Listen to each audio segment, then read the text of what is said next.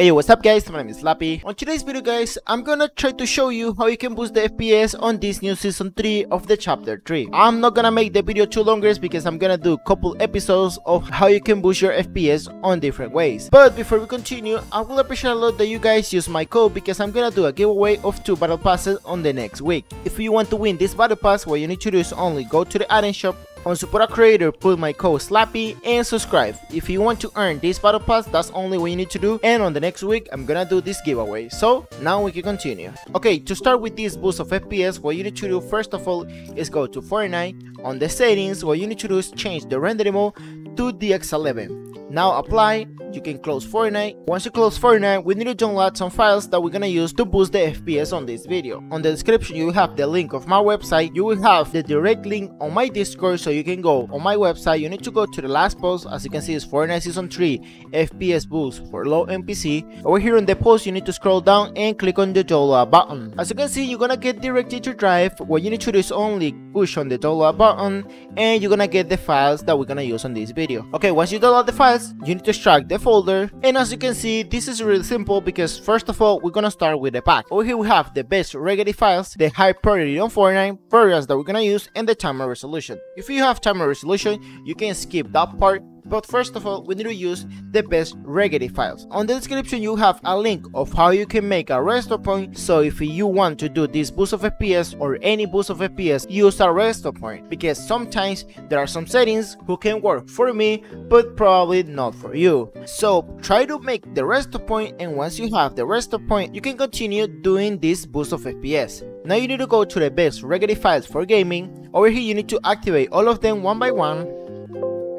Once you finish, you can come back, and now you need to go to the high priority Fortnite. As you can see, we have 2 priorities, the default and the high. If you have a low NPC, use the high priority. If you have a medium, use the high priority. But if you have a high NPC, use the default. The default is like Fortnite running normally, and the high is forcing your PC to run Fortnite with the maximum performance. This depends most of your PC. On my case, I'm gonna use the default. I don't need to activate this because when you install Fortnite, you will have the default priority. Now the next thing that we're gonna do is use the programs. As you can see, we're gonna use the part control setup. What you need to do is only double click and install this app. Okay, once you install the app, you're gonna get an update. If you don't have updated, what you need to do is only double click on update available. Okay, and once you have the current version, which is the 2.2, what you need to do is something really simple. Go to the CPU settings for power profile and put the Bison's highest performance. Make sure all the parkings and the frequently scaling are on disable.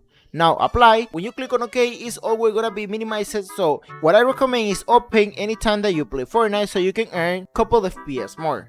Okay, the next thing that we're gonna do over here is going to the next location. You can go to any folder. Now click on this PC. Now click on properties. Go to advanced system settings. Once you open the advanced system settings, what you need to do is only click on settings of performance, and over here just activate the actions for the best performance, and you need to find show thumbnails instead icons and smooth edge for screen fonts.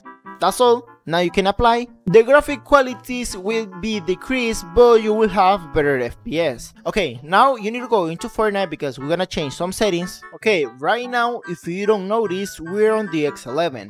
So go to settings, go to advanced graphic settings, and what you need to activate is the allow multi-thread rendering and the NVIDIA reflex low latency. You need to put on boost. If you have these settings activated, you can apply, and now you can change to performance mode or the rendering modes that you like. On my case, I prefer performance mode because it gives you better FPS. Apply.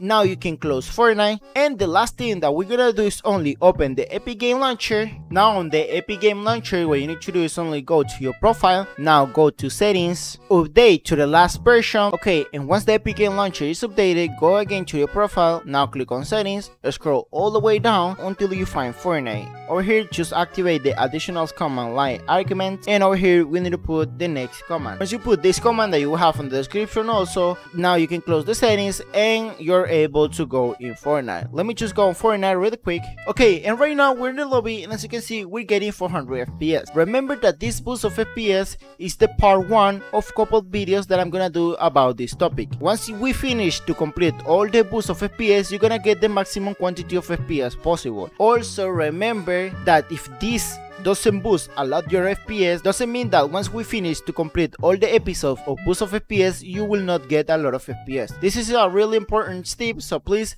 follow step by step what I do in this video because it will boost your FPS. And as you can see over here also, we're getting around 300 and 400 FPS. As I've been telling you, this is the part 1 of the boost of FPS video that I'm gonna do, so that's mean that we're gonna get even more later. So guys, that's all for this video. As you see, it's not a longer video probably, but I'm gonna make sure that the next video I'm gonna try to bring more stuff to boost the FPS. Remember that this is the part number 1 of the boost of FPS. I'm gonna do a couple videos more because I want to also get a lot of FPS on this new season. Remember that right now we're not getting a lot of FPS on this season, so if you guys want to get a lot of FPS, remember to leave a like and subscribe. So I hope you guys enjoy and see you soon.